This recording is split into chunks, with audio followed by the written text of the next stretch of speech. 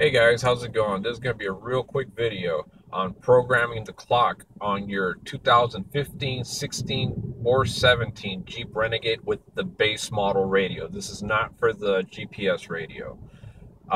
First of all, a quick story.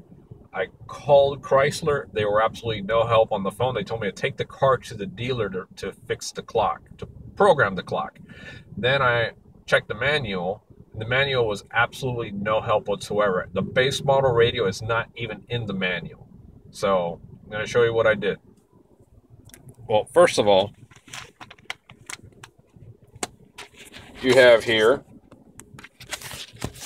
this is the Uconnect 3.0 radio in this manual.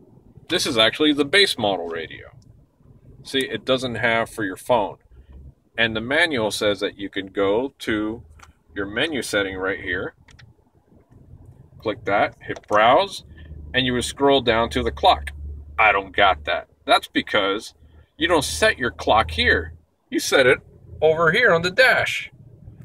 Now, using the controls on the left side of the steering wheel, you're going to click down, and you can see we are now at the 2 in the menu. So we're going to go down to 8.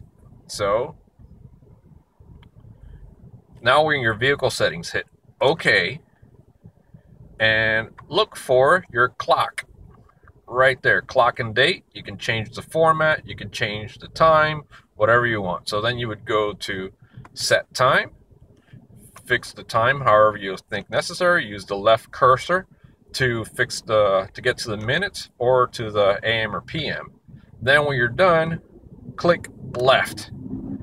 Click left one more time, and OK. Whoop, did it one too many times. And that is it. Now you just use the up and down button to get back to your speedo or whatever you like. And that's all there is to it. It's super easy.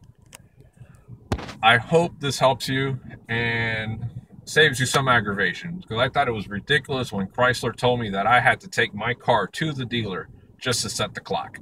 All right, well, I hope this video is a big help to you. Talk to you later. Bye.